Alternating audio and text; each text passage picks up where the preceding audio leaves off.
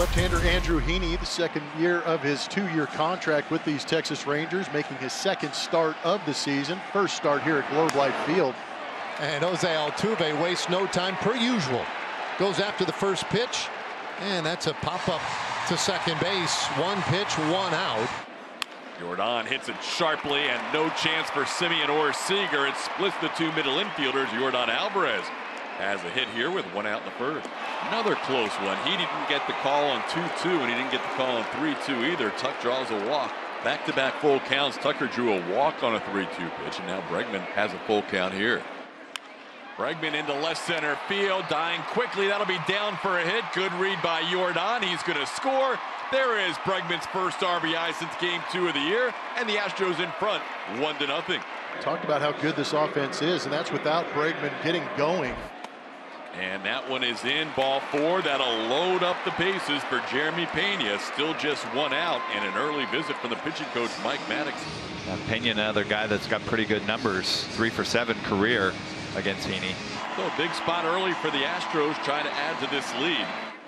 Ground ball towards the hole. Seager backhands to second for one. Pena beats the throw, and that'll be a run scored for the Astros. Jeremy Pena's speed makes it 2-0. Here's the 1-2 offering.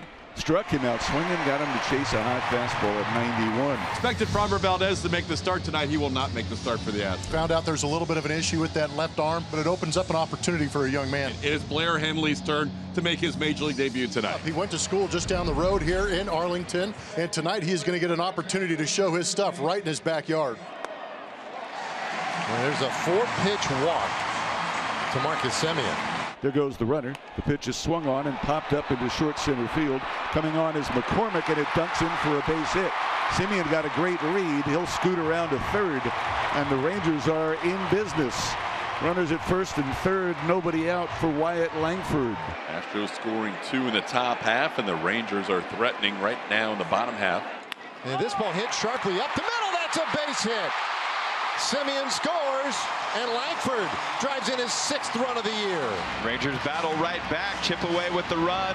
He kicks and fires, and it's swung on, smacked up the middle. Diving Dubon has it, throws long to first, and it's bobbled at first base, and everybody's safe. Henley needed it. And the bases are loaded, still nobody out. Seager at third, Langford at second, Garcia at first. Well, he goes with a fastball, and he misses. A bases loaded walk. Carter brings home another run. He's faced 5 batters, hasn't retired any of them. The 1-2. That's way in. In fact, it got a piece of Smith, and it brings home another run. The bases remain loaded, and the Rangers are now up 3-2. It is a lonely place when you make your major league debut on that mound, and you can't quite find the zone, and that has been the case for Henley early on. There is no place to go. There is no place to hide. You just have to figure it out on the fly. That one hit out into left field. That's trouble. Drops in, base hit. 1 run is in. Here comes Carter. He'll score easily. A bloop 2-run single for Jared Walsh. And it is 5-2 Rangers. Popped up. Abreu and Dubon converge. Dubon will call off Abreu. So there is the first out for Henley. And that's low, ball 4, so they are loaded up. And after 9 batters, Joe Espada is going to have to come get Blair Henley. Congratulations for making his major league debut. It just did not go the way that he had hoped. Here's the 1-2, and that is hit sharply to Dubon. Good flip to second for 1, and Pena returns it for the double play. As we play in the top of the second. This one punched in the shallow right, and that was going to fall in. Victor Caratini has himself a base hit. That's his first at bat of the season, batting right-handed. This is Jordan's 27th game played in Globe Life Field. He has 8 home runs so far in this ballpark, including last night's game winner. And he crushes one deep to right field. Jordan admires this one. It is well back of the stands, and the Astros have made it a 1-run game. It is now 5-4 Rangers. We could have hopped on that flight, been halfway to Kansas City. That was a bomb.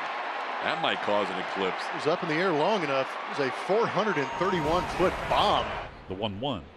Swing and a chopper. Heaney leaps, can't get it. Charged by Corey. Barehand pickup, throw to first. He got him. Nice play by Corey Seager. Jose does have good numbers against Heaney, and he gets hit by that pitch. And Dubon shoots that out to left field, but Carter able to run that down with some ease. Caratini strikes out swinging. Here's the pitch. Inside, ball 4. Heaney walking Altuve, putting runners on first and second with 2 outs, and he will leave this game. Astros have the go-ahead runners on base. Jordan striding to the plate already has a bomb under his belt. Hooks one down the line. That's a fair ball to the corner. This game's at least tied. Altuve being held up at third as the Astros have knotted it at 5. Jordan Alvarez with his 3rd RBI of the night. Blair Henley's favorite player is that guy right there. Spit the hook, young man. Altuve on 3rd, Alvarez on 2nd. Now Kyle Tucker, the batter. He hits it hard through the middle. That's going to score 2. In comes Altuve. In comes Alvarez. The Astros lead this game 7-5. Kyle Tucker, a 2 RBI base hit. He leaves with the lead. Jeremy Pena shoots one to right center, and that's going to fall in for a hit in front of Adolis Garcia. So Pena has his first hit of the night. He's now 1 for 3. Drove in a run on a fielder's choice earlier in the game. And he bounces this one first base. Walsh will go to second, and they get the out there. 1-0.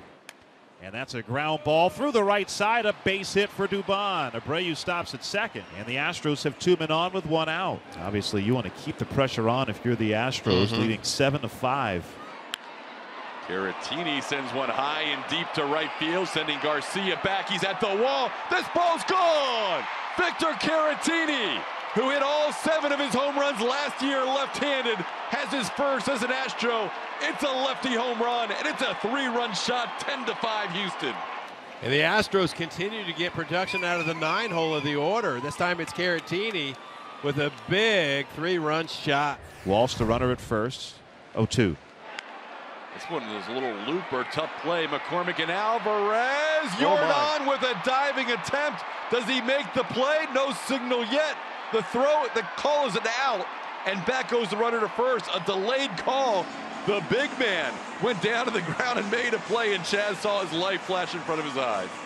Luckily, Jordan is able to lay out, avoid contact, and make the play. We're going to head to the bottom half of the 9th inning. Astros lead 10-5.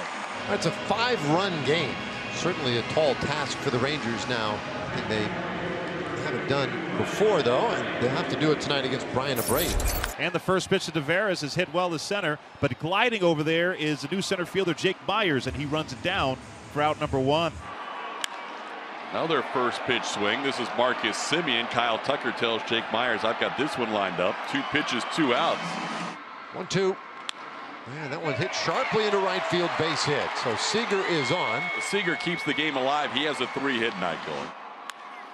Into center field, playable for Jake Myers, and that should do it, and it is. It's a 10-5 Astros victory tonight at Globe Life Field. They did it in grand fashion, putting up 10 runs to protect a youngster who had a little bit of a rough outing to start with.